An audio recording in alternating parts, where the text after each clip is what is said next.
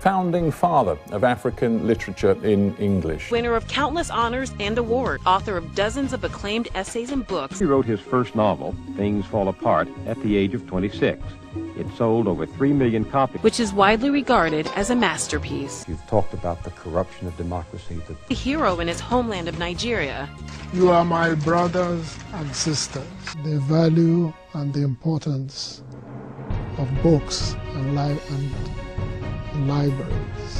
Distinguished novelist, poet, and critic, Chinua Achebe. 11 honorary degrees from universities around the world and awards galore, including the Commonwealth Poetry Prize. Achebe became a spokesman for his people and an enemy of the ruling military. Every African school child basically grew up with Chinua Achebe. When Nigeria is working, we will all know. It's no point asking me. Every Nigerian knows what needs to be done. And so there must be things that are universal in the human story.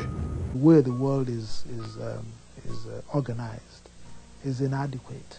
On Nigeria's 50th independence anniversary, he was frustrated but also at the same time optimistic. One of the most successful African authors of all time.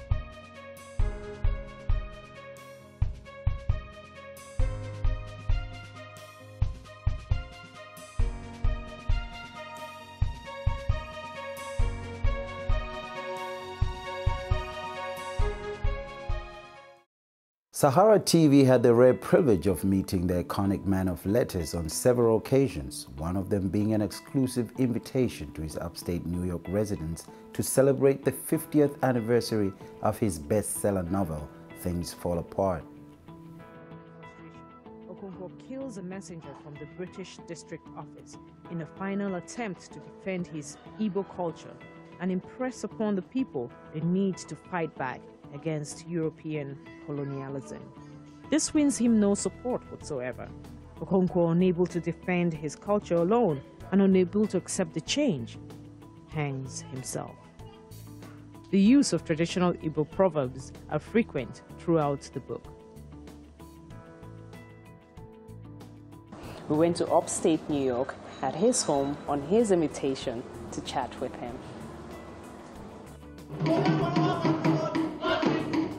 The story wanted to be told at all costs, and why it chose me to tell the story, I don't know. That man was one of the strongest men in Umuofu. You drove him to kill himself. Now he will be buried like a dog and men will not shut up! He further explains the meaning of colonialization, according to his view. What colonization did to us was to remove power from the elders and pass it over to children. This is what European education meant.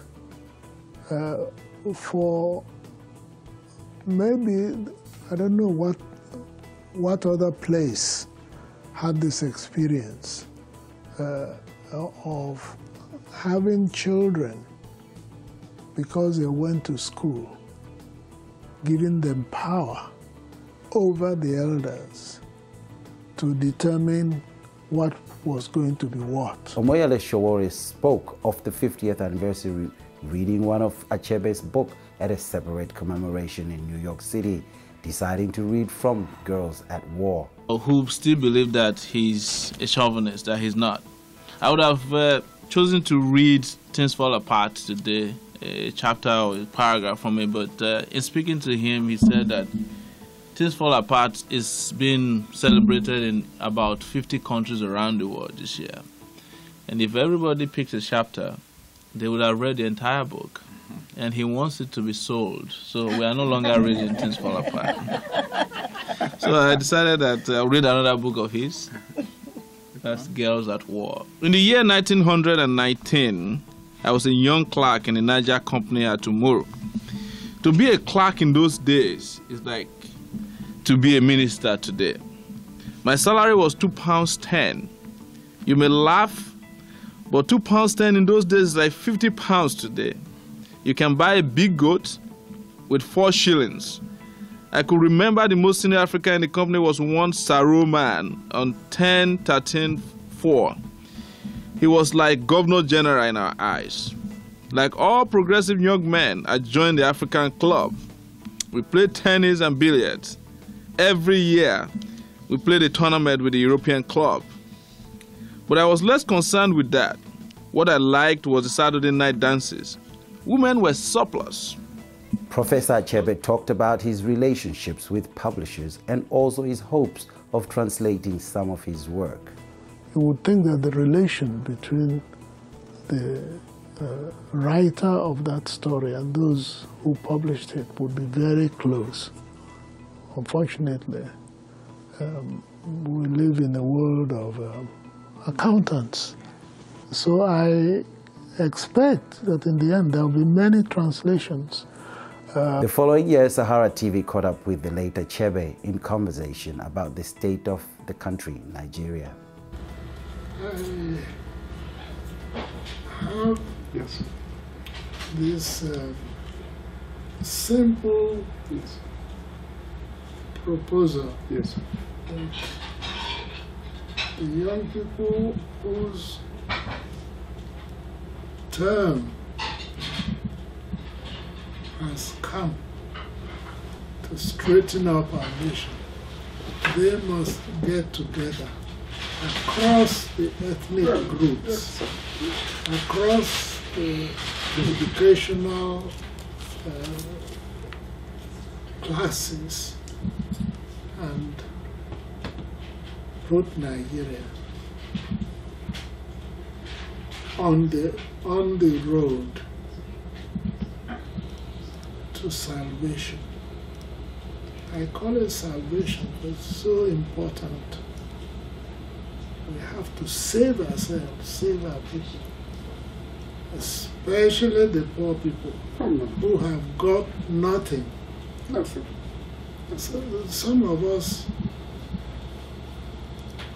have, especially those who went to school, have got at least a little bit of something.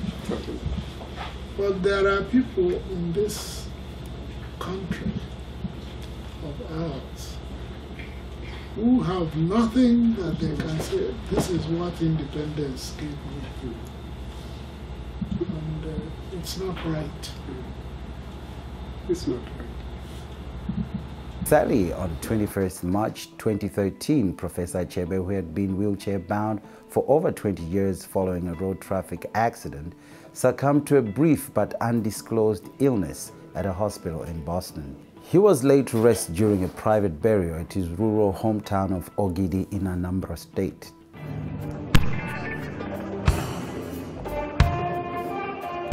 Tributary messages came from all walks of life, one of them being an earlier recorded birthday wish from fellow humanitarian and icon Nelson Mandela. This was played during the first year of Professor Achebe's anniversary at Bard College. There is comradeship in books. There was a writer named Chinua Achebe in whose company the prison walls fell down. He was a fellow African from the west of our shared continent. He wrote out of an experience of a traditional African childhood, an Igbo, among the anthills of the savannah, out of emergence into adulthood under the prejudices of colonial rule, a realization of the action and responsibilities that are the price of freedom. One of the organizers of the event at Bard College was one of his sons, Dr. Chinua Achebe, who had this to say. I'd like to thank everyone that showed up, especially given the fact that we rescheduled this evening's lecture. I think this is amazing. What a crowd. Thank you very much. I'm going to be very quick because we have to be respectful of His Excellency's time. He needs to be at Madiba's funeral. We all want him to get there safely and in good health.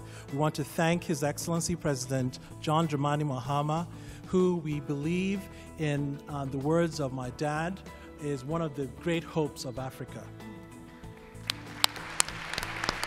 There was entertainment from the popular dance group Sankofa.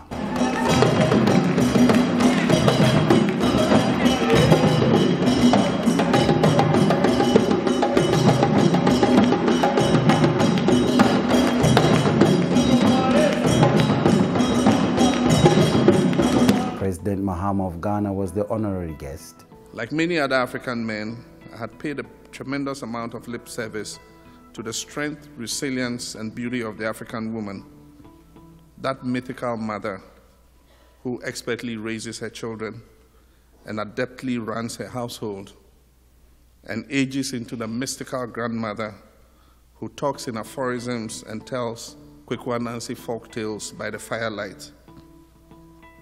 Suddenly now, I saw a vulnerability that I never knew existed before. I saw the gross inequalities, financial and otherwise. And I made a silent promise to that young girl, whose words had opened my eyes, that I would use whatever influence I could as a politician, as a husband, as a father, as an ordinary citizen, to ensure that other girl children are able to live their lives without an ever-present fear of sexual abuse. His widow, Dr. Chinua Achebe, also paid tribute to her late husband.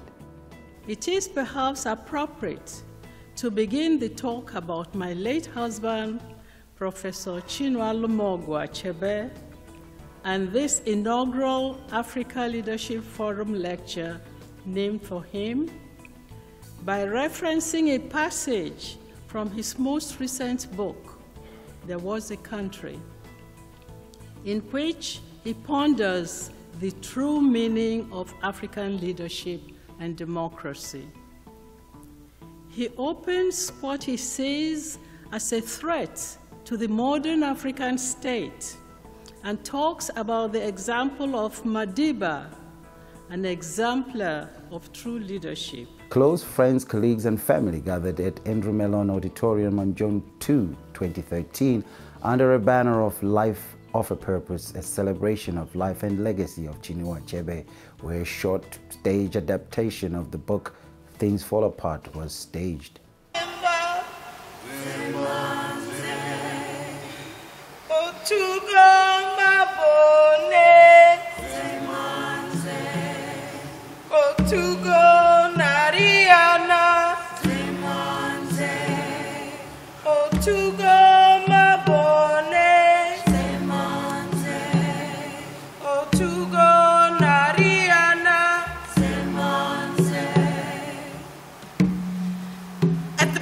Of their journey, the men of Umofia talked and laughed about the locusts, about their women, and about some effeminate men who had refused to come with them. The sun rose slowly to the center of the sky, and the dry, sandy footway began to throw up the heat that lay buried in it. Some birds chirruped in the forest around. The men trod dry leaves on the sand. All else was silent. His longtime friend and schoolmate Chike Moma was there to speak of his dear friend. Chinua was a charmingly modest man, a great conversationalist, humble and soft-spoken. I do not remember ever hearing him raise his voice stridently, even in anger, in all the years of our association, from high school through college and through the many years of our young manhood, until our different career paths separated us by long distances. I know I must have angered and needled him from time to time, especially when I teased him about what seemed to some of us to be his relative aversion from most forms of physical endeavor. The man could not have done, in track and field, he could not have done the 100 yards meters in 20 seconds if his life depended on it. Astonishingly, however, Chinua was a graceful ballroom dancer. I know I did one other thing better than Chinua. I was a better singer. Poetry from old friends. The Iroko tree that stood at the entrance of the Orature and Literature homesteads has fallen.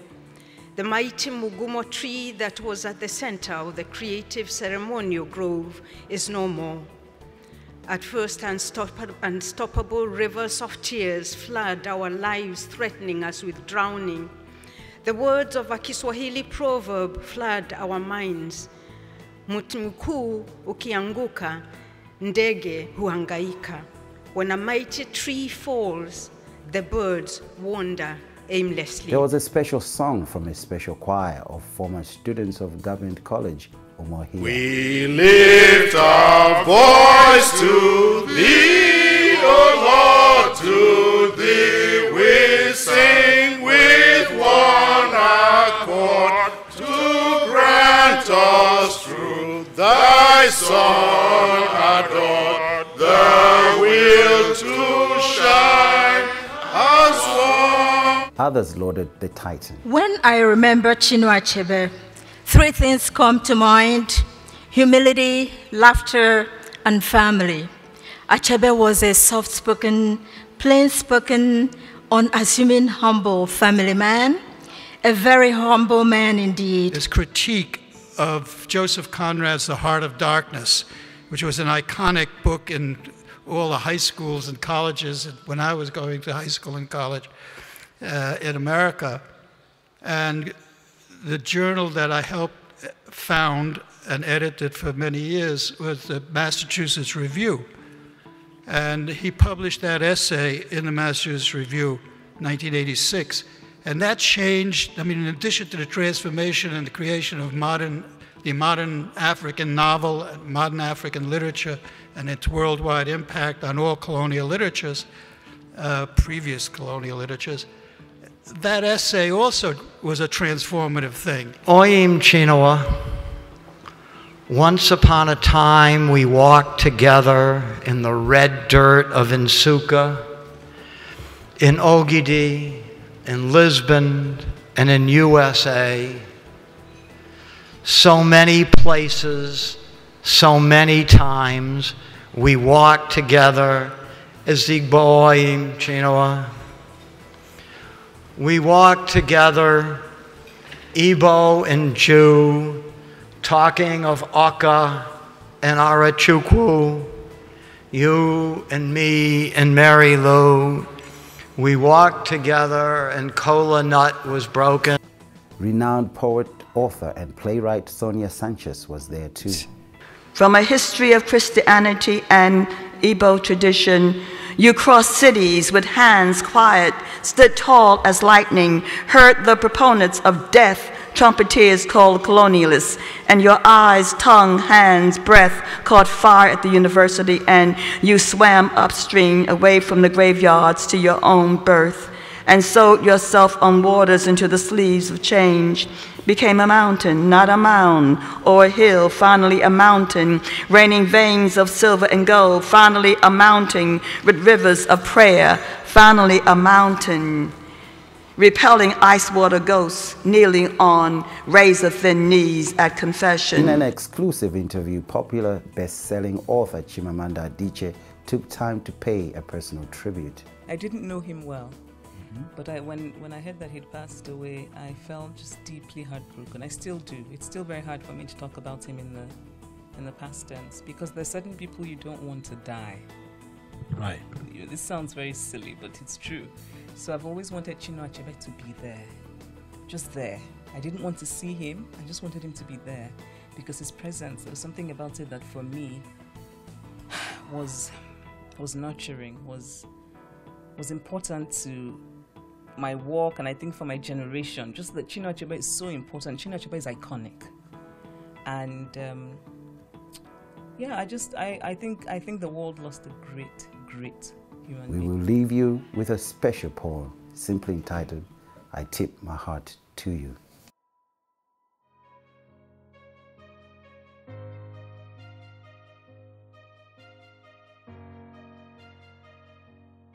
I tip my heart to you, father of African literature, even when suffering still knocks on my door and brings its own stool. I lower my head to the floor in shameful grief when your people are still played for a fool. I tip my heart to you, I tip my heart to you, giant of African literature, even when everything we learned from experience is nothing from it. Makoko bent, drenched to their necks. Where was the preparation kit, you ask? I tip my heart to you, even when the bombs blast Kano, ripping, blowing, mangling, mayhem, confusion, as the terror campaign ensues. I tip my heart to you, even when they put democracy on hold, within the 11th year, retrieved it and resumed the dirty practice. We have to learn to rule ourselves again, your advice. I tip my heart to you as we wink in release of your freed spirit. There was a country, a Biafran experience, painting a torrid vision on the mind, leaving bitter history behind. A man who does not know where the rain began to beat him cannot say where he dried his body. Who are you to be so ungodly? I tip my heart to you, towering man of letters, who freed our minds from the mental fetters, purging us of the colonial chains that bound, enslaved our brains. I tip my heart to you, noble patriot from Ogidi, dissector of Obi Onkonko's psyche, protector of society's moral key. You once sang, when old people speak, it is not because of the sweetness of words in our mouth, it is because we see something which you do not see. I tip my heart to you as you talked about huts, not castles, as you balked about arrows, not swords. Yours was not about the denim and the jeans, but loincloths. I tip my heart to you as things continue to fall apart, further piercing our heart when the North attacks the South mocks the North. God's creation, Allah's children, where is the harmony, brethren? A man who makes trouble for himself is also making trouble for others. I tip my heart to you, icon of literature, wisdom-braced preacher. Nigeria is what it is because the leaders are not what they should be. The lights are on, the eyes are open, wide, but they refuse to see. You pound the drums and kick the dust, invoking the spirits as you swallowed your tongue in language. Your pen was mightier than the gun, volleys of jargon rich in African proverbs. We felt your threats and suffered your headaches of truths, antidotes of colonial master smiths. I tip my heart to you when you played your proverbial melodies. A child cannot pay for its mother's milk, trying to reciprocate maternal love and care with a piece of silk. Until the rotten tooth is pulled out, the mouth must chew with caution, paying in mind to ration the portion. We salivated, savored, swallowed, and digested, contaminated, played, afflicted, infested with self-introspection, self-awareness, self. I tip my heart to you as you stand before your gods. I tip my heart to you as the curtain drops. You rise, you bow, you applaud, you acknowledge. You showed up, you showed down. If hiding truth lies in the books, your vault is bursting with beauty, knowledge, wisdom, and history. Rest in power, Chinua Achebe.